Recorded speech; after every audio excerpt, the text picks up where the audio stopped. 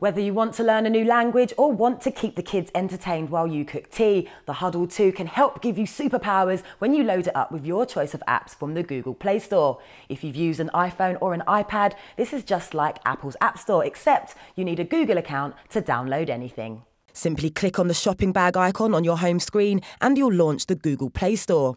If you don't already have a Google account, you'll be asked to set one up. Once you're into the Google Play Store, you can browse from over 1 million apps and games.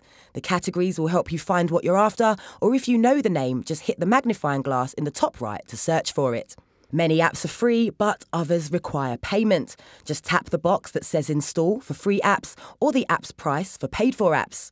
If you're downloading a paid-for app, you'll be asked to select a payment method. If you're worried about other people downloading apps on your account, simply click on the Google Play menu, choose Settings and change the Require Password for Purchases option to For All Purchases. If you're not sure where to start, check out Top Apps on your home screen for some recommendations of some great apps and games for your Hudl2. There's something for everyone.